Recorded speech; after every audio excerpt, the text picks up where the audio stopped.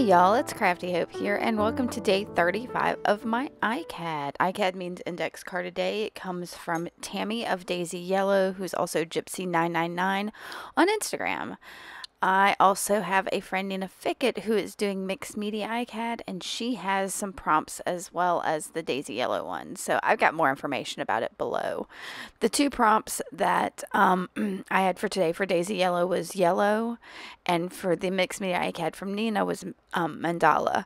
So I pulled out one of my favorite yellow paints, which is Saffron Yellow from Americana, and I found that I had a Mandala stamp. And I think it's just like a cheap one from somewhere. Like it may have come from the dollar bins at Michael's or something like that. I don't remember. I don't think it's a super expensive stamp. But I'm still trying to work through my couple of scrap bins, but I didn't feel like doing a whole lot to this page today, so I really just stuck down, y'all, that's like 2 pieces of paper that were big enough to cover the whole card. So I put that down, and while I was sitting there thinking about it, I decided to maybe do some more embossing. I'd done some a couple days ago, I think, and so this time I did grab an embossing ink pad and put it down just on top of my collage to, do something with that mandala stamp that I have. And I'm going to put it down in a couple places. And what I was trying to do was have it so that the background was still kind of visible when I add some paint to it. And y'all, I'll go ahead and tell you, this card is not one of my favorite. I mean, it's a fine card.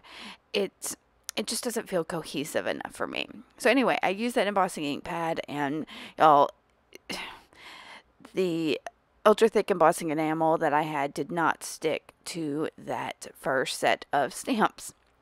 So I thought for a second, and I went ahead and I threw away that first one, since apparently it doesn't work, and got the second one, and it was a bit more juicy, and it works, but it's still, I don't know. Y'all, I don't do a lot of embossing. I have all the things. I just don't do it much.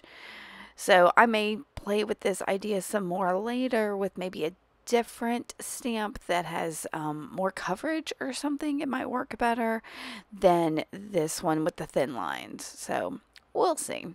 Anyway, so I'm putting that stamp down in a couple spots, putting down my ultra thick embossing enamel. And then I will grab my heat gun and heat it up. I'm not going to cut all that out because you can kind of see the embossing powder change in this. So I was going to let y'all watch that. All right, so I think I'm going to clean off my stamp first, get some of that sticky off. A baby wipe would have been better, but yeah, I just used paper towel. Okay, so now I'm going to basically heat this up so that the embossing powder melts, and yeah, what I wanted was for it to act as a resist, and it kind of does in the end, but not in the way I really, really wanted. So I don't know if putting down something else first so it didn't all soak into that vintage paper would have been better, or I don't know. Like I said, I may have to play with this later.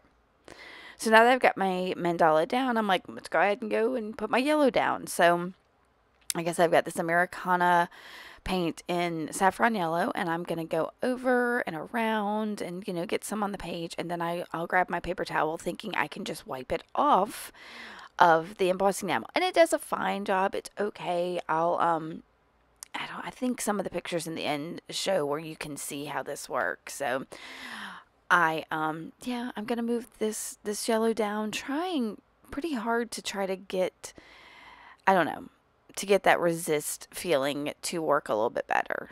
So yeah, I'm just going to move that yellow around. Boop. I struggled a bit today. Like I said, it wasn't working the way I wanted, and I had a hard time getting this to come together. And now that I've got it done, I'm like, oh, I could have probably done this or done that. And so that's all for another day.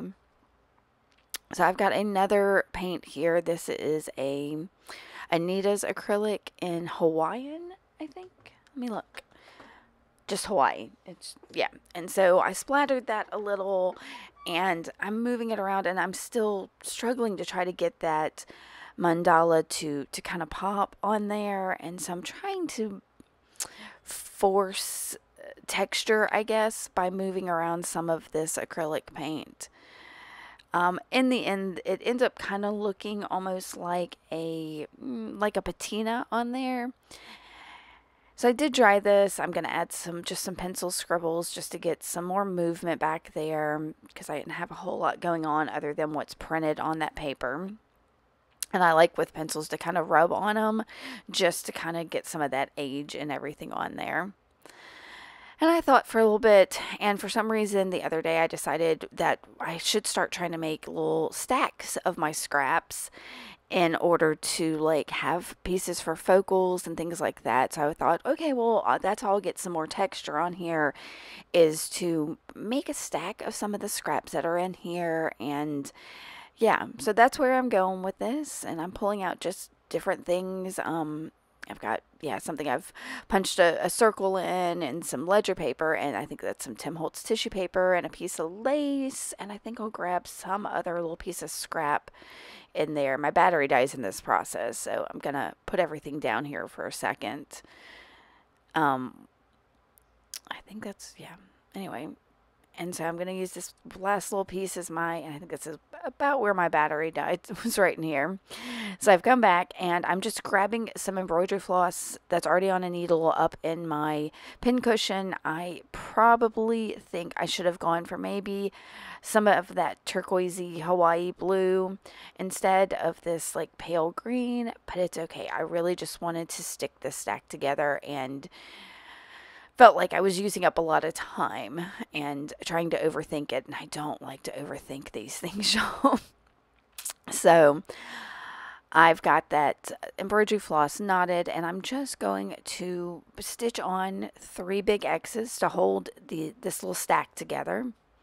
A little froggy this morning, y'all. Yesterday was the 4th of July, and we had a couple friends over and had a good time, and I'm still a little sleepy, so excuse me for that. All right, so I am stitching this on, like I said, a couple big X's. I thought that this would add to, and it does. I like this little stack. I think it really kind of makes this card, but the mandala and the yellow kind of, I don't know. I think I just tried to overthink it too much, and that's, I had another idea, but that maybe we'll try that tomorrow. All right, so I've got this stitched. I'm going to just tie a little knot on the back to finish it off.